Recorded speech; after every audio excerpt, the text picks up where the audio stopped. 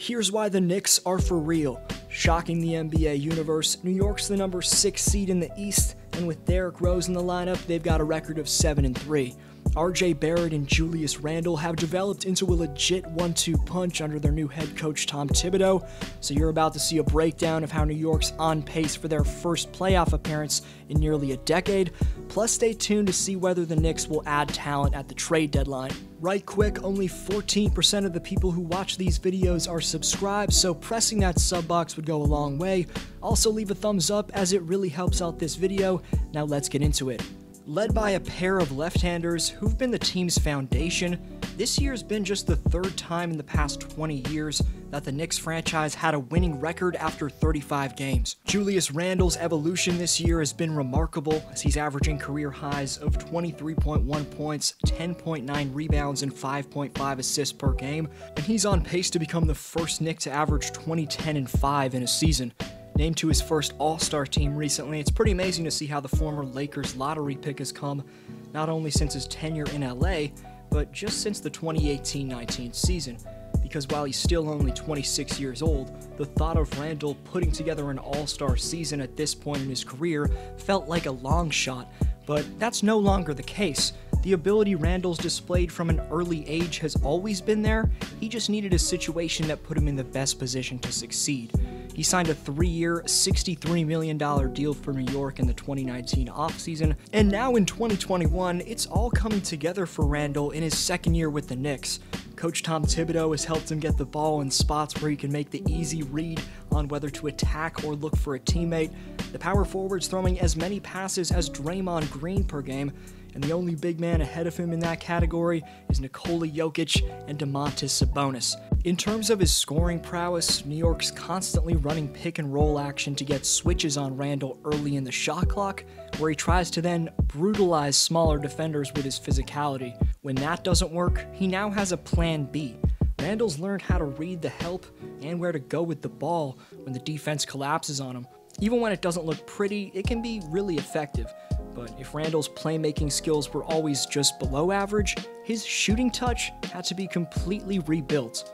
Julius has made offensive sets the Knicks are running even more dominant by shockingly taking the step into an elite shooter from distance. Randle's taking nearly 5 threes per game and hitting a career high by far, 41.2% of them. But the big man hasn't just improved as a three-point shooter, he's improved as a shooter from every area of the floor. The man's making 80.2% of his free throws. He'd never shot better than 73% prior to this campaign. He's also taking and making way more long twos than ever before. Last year, Julius took just 8% of his shots from between 16 feet and the three-point line and made 35.8% of them. That's not that great. But this year, he's taking 13.6% of his shots from the same distance and making a remarkable 47% of those attempts.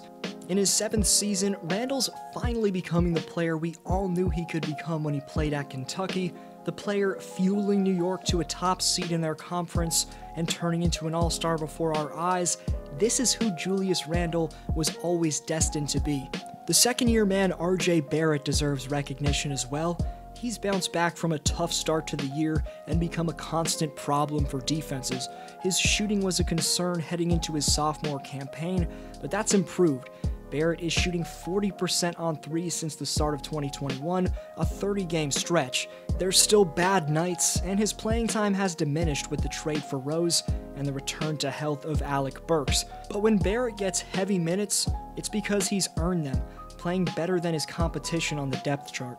Sunday, he had 21 points in 21 minutes. The night before, it was 24 in 34. Last season, Barrett's three-point marksmanship was alarming, as was his free throw shooting. His accuracy from the line is key to his productivity because he's a candidate to draw fouls anytime he drives to the basket because he's got great size for a point guard, and he takes the ball relentlessly to the bucket. In 14 games last month, he shot 47.4% from the three-point line. Also, Barrett's free throw shooting is much better. He's gone from shooting 61.4% last year to 72.9% this year. RJ's of course about to be named to the Rising Stars game, and given the fact that he's posted at least 20 points in 14 games at the midway point of the year, the Canadian more than deserves that spot. For casual fans, don't give up on him just yet. I know he didn't quite live up to expectations of a number 3 pick in his rookie year, but this sophomore year has been something special from RJ. He's winning the Knicks games. He looks like a legit two-way talent, so keep an eye on him. Derrick Rose is reunited with the coach he won 2011's MVP under in Tom Thibodeau, and since the Knicks sent Dennis Smith Jr. and a 2021 second-round pick to make this trade happen, they have a record of 7-3 with D. Rose in the lineup, as he showed off by hitting his first 6 field goals against the Sacramento Kings on February 25th. Rose still has plenty of scoring ability left at age 32, but where he'll be most valuable for New York is off the court with his mentorship of young players like Emmanuel Quickley. More on the Knicks rookie later on, but Derrick's truly seen it all in the NBA, so he could really help the Knicks young guys, having dealt with an ACL tear that forced him to adjust his game and become a sixth man. And last week, he was asked about his role on this Knicks team, saying in response, quote, "I had the team on my back for numerous years. I went through all of that. Now, I have the luxury of playing with young energy. They bring more life to me whenever I'm on the floor." And as of right now, the Knicks are essentially tied with the Celtics, Heat, and Raptors for the 4th best record in the East. Whether that's a product of the weak conference they play in is besides the point, because the usual laughingstocks of the NBA and the New York Knicks are likely going to make their first postseason appearance since the Carmelo Anthony era, after their 2013 second-round series loss in 6 games to the Indiana Pacers. The 7.5 years that followed were pure agony, as New York basketball was put to shame by some poor front office management. Knicks fans are now celebrating in the streets though, and at a low capacity, fans are finally allowed back at Madison Square Garden, which is great to see. These 2021 Knicks have won with a workmanlike approach. They do it with the second best defense in the NBA and an all-star in Julius Randle. In terms of whether or not they should make a trade, the Knicks' 25th pick in the 2020 draft, Emmanuel Quickley, has been a surprisingly solid piece for them, averaging about 13 points per game.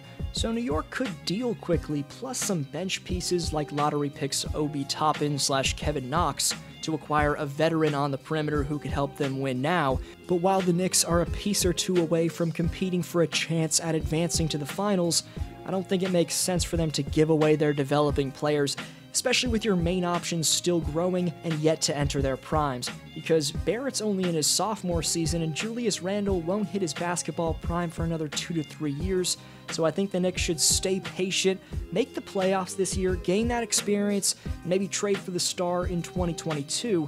But for the time being, the Knicks have some damn good pieces that could help them, as with the screen-setting presence and rebounding fiend Nerlens Noel in the starting lineup, the Knicks are 6-3. Let me know your favorite part about this Knicks team down below, and whether or not you think they'll make a trade. Keep watching some of my recent uploads. This was D-Flow, and I'll see you next video.